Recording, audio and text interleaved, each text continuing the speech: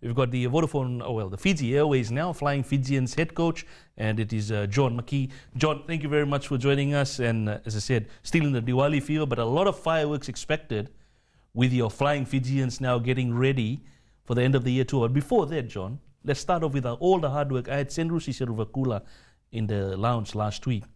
The Drua, they've been phenomenal. Whatever you had set out with your coaching staff, they've been achieving it week in, week on. It's great to see your local boys performing. Well, certainly. I mean, the Endure and that NRC program is a massive program for Fiji rugby, and you know, I think we'll reap the benefits of it in terms of progression to the national team in coming years. But you know, year one in such an ambitious project, you know, that it was unknown what the possible outcome could be. But you know, the team has done very, very well. I think the players have really risen to the occasion, and it really shows what our players can achieve when they're working in a good high performance environment and a good coaching environment, good S&C environment. We've really seen those players progress across the tournament. You know, it's a tough and challenging tournament. It's certainly not over yet. They've done very well thus far. You know, massive game this weekend with Queensland Country. And you know, certainly, you know, they're looking pretty good at the moment for a top 4 place. But you know, these last 2 rounds for them are critical, because you can see the top of the table is getting very crowded, and with a few buys and bonus points in there, you know, there's a lot going to happen in the last 2 rounds. Just staying with the Drua, something you had said some time back. It is the best platform to exposure for local players, and they're reaping the rewards. You've got 6 for the end of the year tour now.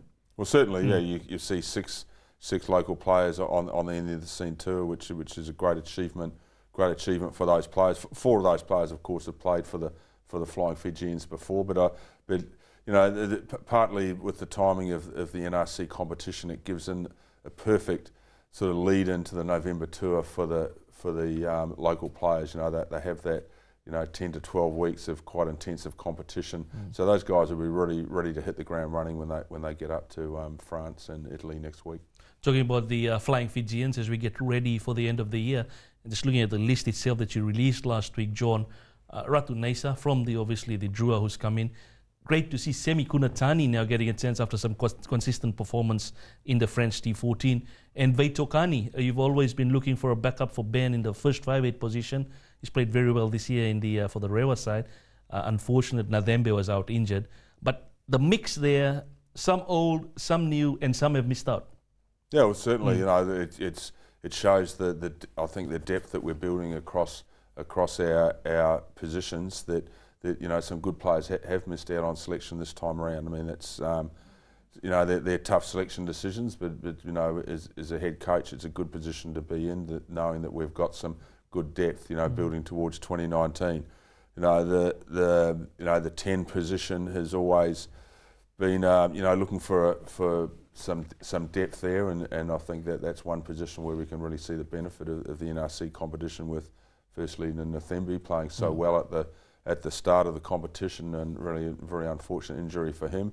And you know, Vodakani's really stepped up as well. Of course, he's played for the Warriors before. We know quite a lot about him. He's been around the 7 squad. But certainly, you know, playing week in, week out now, he's showing his class. So that puts pressure on Ben Volavola in terms of you know, who's the starting 5'8" in the Test matches this year. So you know, competition's always good. It brings out the best in players, and you know, we need depth in all positions. Some of the players who missed out, and I've seen you've named the likes of Nandolo on the standby list, and some of the others who have missed out. What was the conversation with them? But they, I believe, as you've said, they're still in the mix for 2019, because this is a sort of a little different squad to the July Test series. Well, I think, you know, one of the things I want to do is blend new players into the team. It's not really out with the old, in with the new, because you know, I think we've got some important things around the way we play and train, and our team culture that the players should be introduced to that, and So that's one of the policies going forward.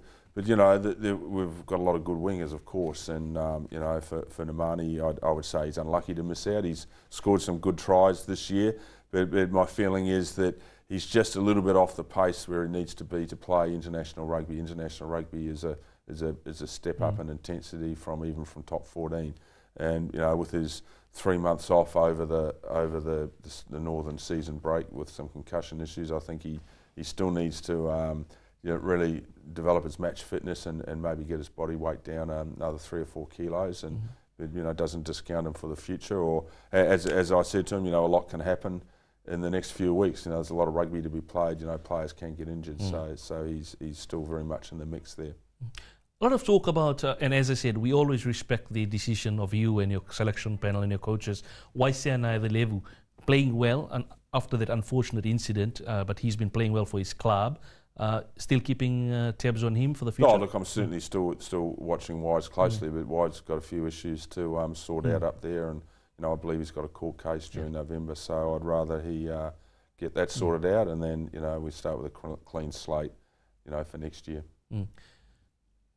Talking about the local John Stewart as well, very close, maybe the captain of the Fijian Drua side, has been an outstanding performer, but as you said, the competition in the back line is just marvellous, because one name that I've noticed was you've named Levani Mbotia in the back line, in the squad at least, but he's been playing in the Lusies all throughout the T14 season so far. Yeah, it's interesting there with Levani. He primarily he's played for us as a 12, as he has at the World Cup and last year. His club have been playing him in the back row, and this year he hasn't featured in the back line at all. All of his starts have been in the back row. For me, as you can see from the team list, he's named in the back division, but who knows? He could become the world's most versatile utility player, where he can either line up in the back row or in the centres. But I think Levani's an important player for us in the mix there, and look, for this tour, I see him primarily as a 12, but towards 2019, who knows? Definitely. So interesting stuff there with Fiji Airways head coach. John, you've explained, interesting way we'll see Levani Mbotia. We'll leave it to you, but we'll keep close steps on the halfbacks position. And I've been watching the Fiji Airways Drua team that's been playing. Lomani, unfortunately, Sirupapeli got injured and didn't feature up until now. Lomani, and then you've also had Henderson Loli, part of the Flying Fijians earlier on, and Nicola, who had a bit of an off-season in June, July. Great to see him all clear of his personal issues that were happening. You've given him another chance to prove his worth for the end of the year tour. But these local boys like Frank and Sirupapeli and also Gavindi are putting a lot of pressure on these internationals. Well, certainly, I mean, firstly, I feel a bit sorry for Siru, untimely injury in June when he was playing very well for us, and that's kept him out, and he won't actually be available to return to play till the end of November. So he wasn't considered for selection.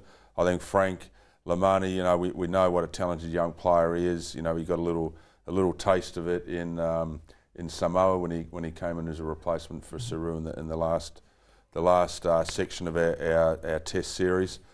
But and I think Frank's really benefited from playing in the NRC. You can see I see his game progressing from playing with that intensity week in, week out. He's learning all the time. He's a player for the future. Henry, he really took his opportunities in July when Siru got injured and had an outstanding game against Samoa. So, that's what we want. And Nicola, it's good to see Nicola's gone back to Glasgow. I think he's back in a good environment for him, training wise and coaching wise. So I think we'll see him start to get his game together again and put pressure on the others.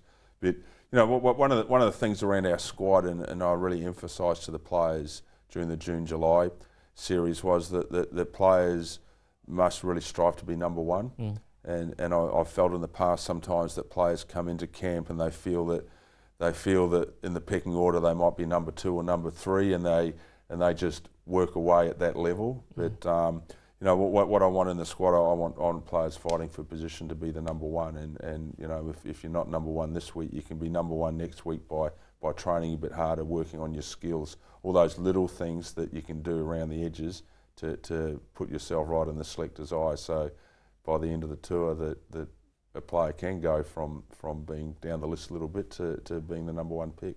Another name that stood out, and then I was thinking why he would have missed out is because suspension, right? Eroni Vasiteri? Yeah, Ronnie, unlucky suspension there. That because he sort of opened the door probably for Botia to come back. Vasateri playing very, very well for the Endura, and also on the back of a good series across June and July. So unlucky that he's out with suspension, but he'll be back in the mix. It's good to know he's going off to his new club as well. A great exposure after you gave him a chance in the June-July. Great future for him. The hooker's position, we've spoken about this in the past, John, but great to see that Ratu Nathan Navuma and St. Rusi revealed something last week. Initially, he wasn't part of the Drua. Then they brought him in. Now he's a starting hooker for the Drua almost every week, playing up against veteran the like of Sunia Koto, is still going strong, mind you, at his age, and Tuapati. So the depth okay for you at the moment in the hooker's position? Well, I think we've known for a while now, and I've said it before that the depth at hooker is a little concerning for us. I mean Sunia, has been a great player for the Flying Fijians and a great servant of Fiji rugby with his commitment over the years. But Sunia, is Sunia the way forward? I mean, Sunia is still probably one of the best scrummaging hookers in the world, and certainly that's an important part of the game. But with the the dynamic game we need to play, we need our hookers to be very involved in the total game.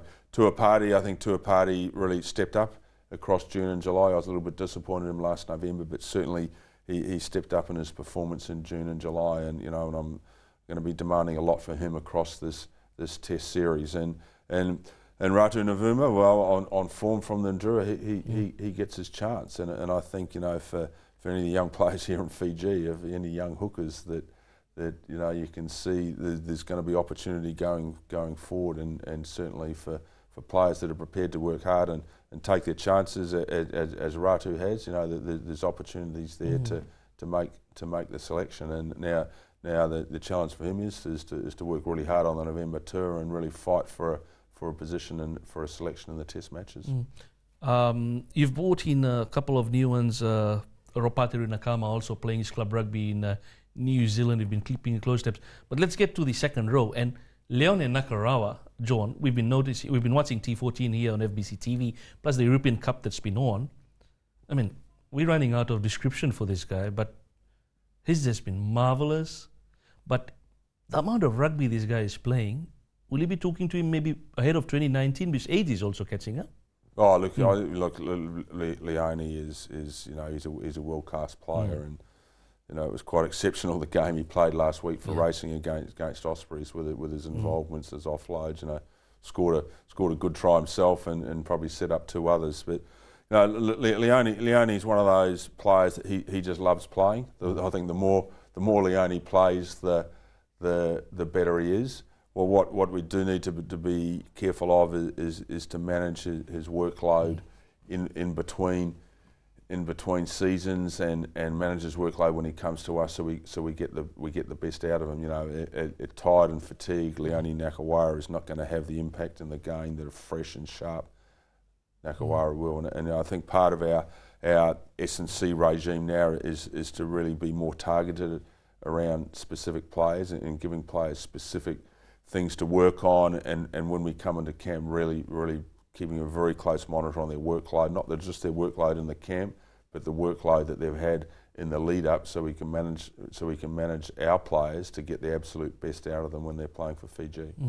Q, our captain, obviously Nguera, with his new club Agen in France in the T14, hasn't really been getting too many games. But as you said, it's good. Maybe it's good for us because he's more rested of the 2019. Yeah, and Agen just come up from Pro de Deux into the top 14. They've found a tough start to the season, which is probably a little bit frustrating for Akapusi there. He demands very high standards of himself and his team. So, but in some ways, the good thing for us is that his team are managing his workload quite well. So that's actually be good for us because he will be fresh when he comes into the November series. They've given him a break with the European games. He didn't feature in the game last week, and he won't this week. I mean, they're putting their focus on the top 14. They're not so worried about the European Challenge Cup. So Akapusi will have a little break. over these 2 weeks, you know, he'll be on some alternative training, and we've given him some training programs as well to help get his body right for November. So that looks good for us. I mean, Akapusi, very important player for us as a leader. He's you know, he's a very strong leader in our group, demands high standards, and very smart rugby player in his understanding of the game and his role in the game, and really, you know, when he gets out there in Test match, he leads from the front. Definitely. So talking Flying Fijians tonight with head coach John Mckee. Will be back after this break with Flying Fijians head coach, Fiji Airways Flying Fijians head coach John Mckee. John, I watched the English Premiership the other week, Vernick Ngoneva, and you've always spoken highly of this guy who doesn't like to be rested, doesn't like to be on the reserve bench. He's been playing well for his team, but why are you looking at moving him in the midfield wing, or is he going to be utility for your end of the year? Certainly in the mix of this team for November tour, I see Vernick as probably as a 13. He can play on the wing.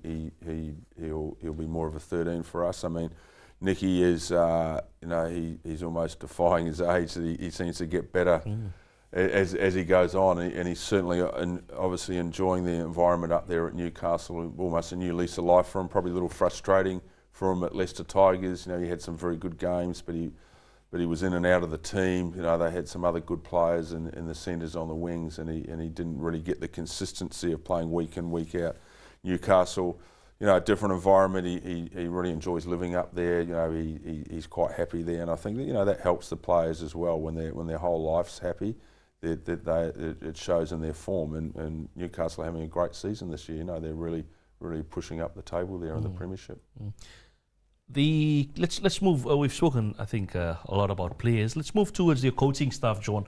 What's the mix in terms of a coaching staff for the November tour? Is it similar to June? So yeah, pretty similar. I mean, we made some changes in June, and you know, two of the big areas we identified probably in our reviews at the back end of 2016 were our S&C and defence, where we were below par in our performance and our specific fitness for Test match rugby. So on the S&C side of things, we brought in John Pryor and Damien Marsh, two very experienced S&C coaches who work primarily with the Flying Fijians, but also have influence across other teams. And I think, you know, some of their programs are coming through with the Endura, and Natha is delivering their programs there, and we can see the improvement in the players' fitness in that team. So that's been a big plus for us, and those two guys are committed to us through to 2019. Peter Ryan came in as a defence coach, and I think straight away in June we saw a much improved defence, and you know, we probably made the first steps along that path, and then we'll build on that in the November series. There's certainly more we can do around the defence area, but Peter Ryan will be with us again. Andre Bell once again looking after the attack, and Andre is working with the Wellington Lions, who are doing so well down in the Mitre 10 Cup there, and looking to get back in the top division this year. So he'll be flying up after the final to join us in our camp, and Alan Muir will be with us again for scrummaging, and Alan's also working the Wellington Lions in the Mitre 10 Cup. So he'll be joining us when his commitments there finish. Made a change around you know, in the line-out area.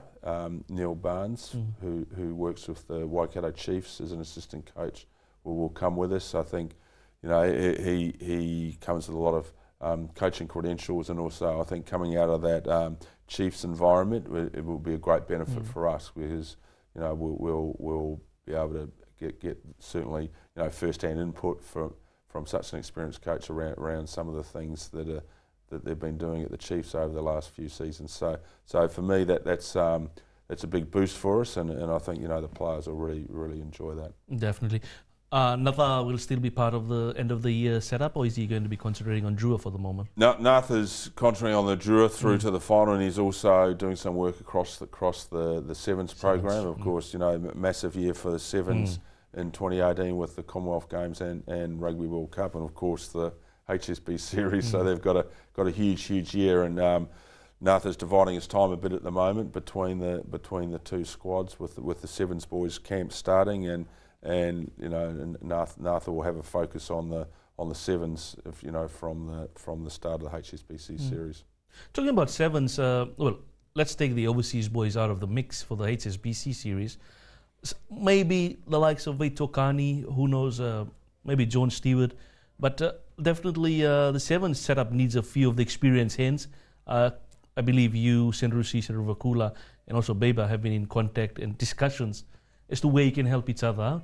Oh, look, Gareth and I, talk a lot about the players and looking down the depth charts, and certainly when we look forward to this year, and that's for Gareth to make the call in the end. But certainly with Rugby World Cup of Sevens, we'd like to see our best players representing Fiji, and similar to the Olympics, where there's a possibility that some of the professional players could come back. At the end of the day, it's that'll be Gareth's call, but that's one of the things on the table. But the first thing is the HSBC series. I think that there's certainly spots up for grabs. The squad's rebuilding with the players that went overseas last year and left the squad. So I think first and foremost, big opportunity for local players to stake their claims in the HSB series, and a successful HSB series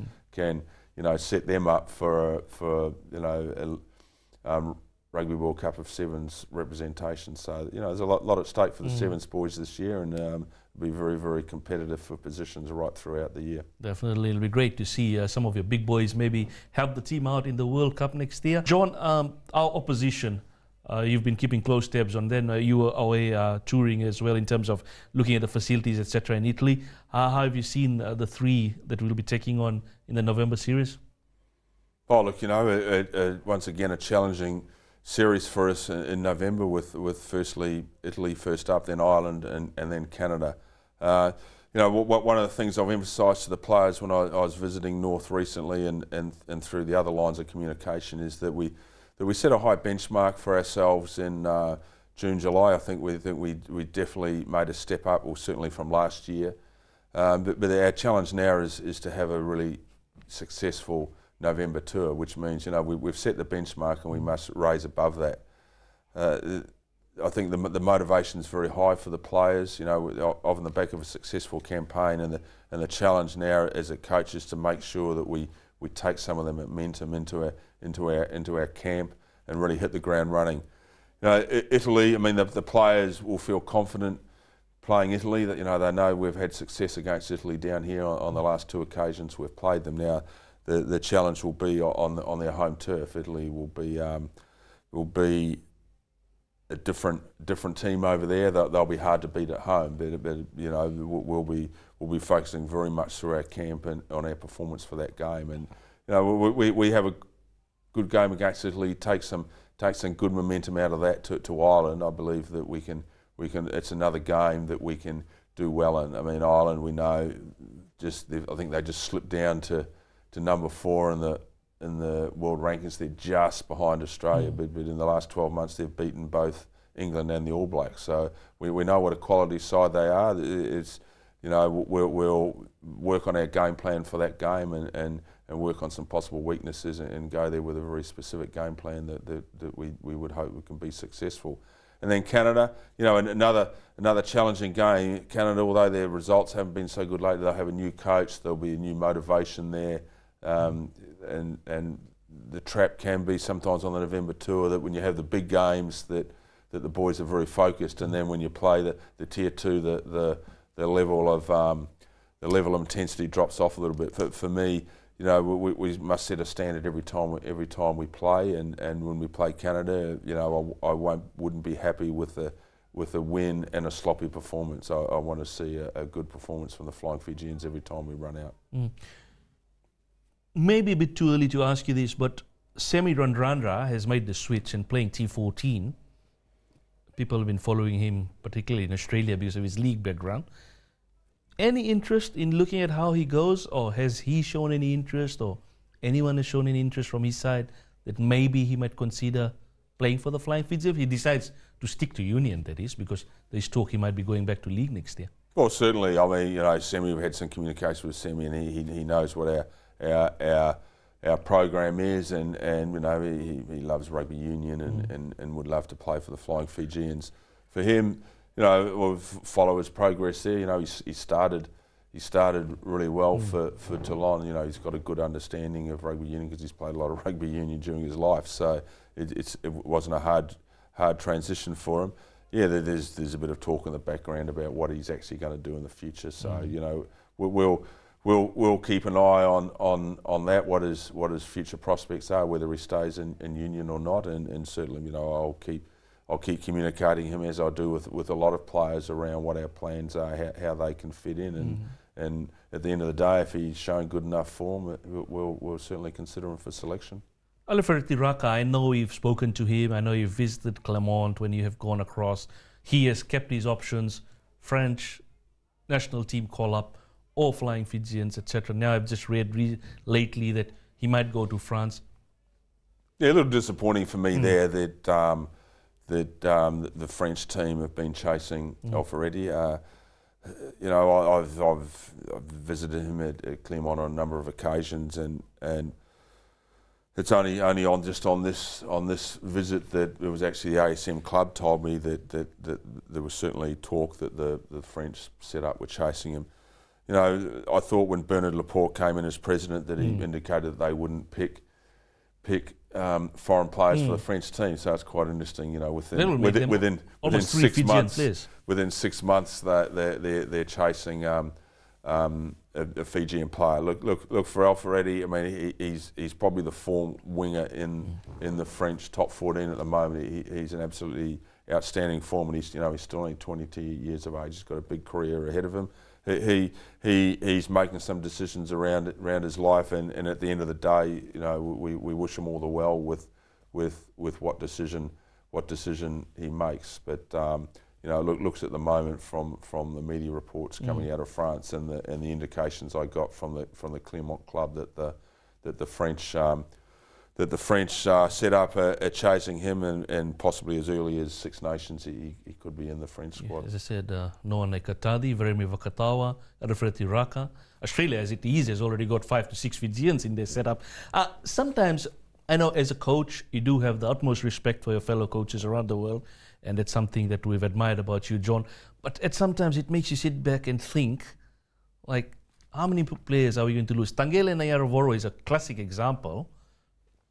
Decided to stick with the Wallabies, but 1 or 2 games, he's like more like done and dusted. But it's also the players. Sometimes the decision is questionable. I think you know there's a lot of elements to it, and it can be sometimes easy for us to sit here and say the players should have done this or should have done that. But you know there's opportunities for their family, and you know I think. You know, they could perceive a lot more financial security if they play international teams, because one of the problems we have is that you know these other teams, Australia, New Zealand, England, France, you know, that they pay their international players big salaries, and they have by our standards an absolutely massive test match payment. So. If it comes down to a financial decision, I think you know the players will lean towards that way. I think you know when the 5-year rule comes in, which doesn't come in till after Rugby World Cup 2019, I think it'll settle down a bit, because I think after 5 years, if a player has lived in another country, after 5 years, I think they show a good commitment to that country. But I think you know the 3-year rule's been a little bit short. And the other thing that's disappointing, you know, you mentioned those players like Tangale who play 1 or 2 test matches, and then they can't, they may not get selected for the Wallabies again, and they can't play for Fiji. I mean, that's something that those players need to consider, I think, when they're making those decisions. You know, have they got a long-term future with some other national team, or is their international career going to be short? I mean, I'm sure. You know, some of those guys will be a bit sad sitting at home watching Rugby World Cup in 2019 and thinking, oh, if I didn't make that decision 3 or 4 years ago, I could have possibly been playing for Fiji. Definitely. Well, we wish them all the best because we've got a lot of talent here who have put their hands up. So, John, all the best to you and the team for the end of the year tour. Definitely, the boys a lot to prove as you build up to 2019. We all look forward to that. So, thank you very much for your time.